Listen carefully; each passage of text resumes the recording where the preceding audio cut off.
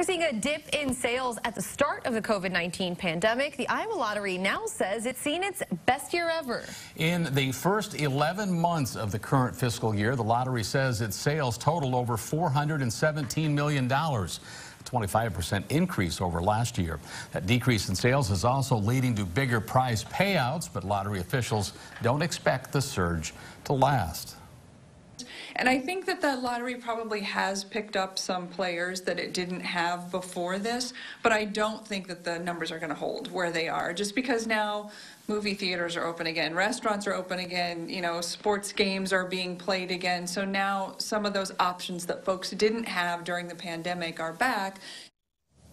Proceeds are going to the Iowa Veterans Trust Fund. That's a program for families who've lost a loved one in the line of duty, as well as a general fund to pay for a variety of things like education, the environment, agriculture, and even law enforcement.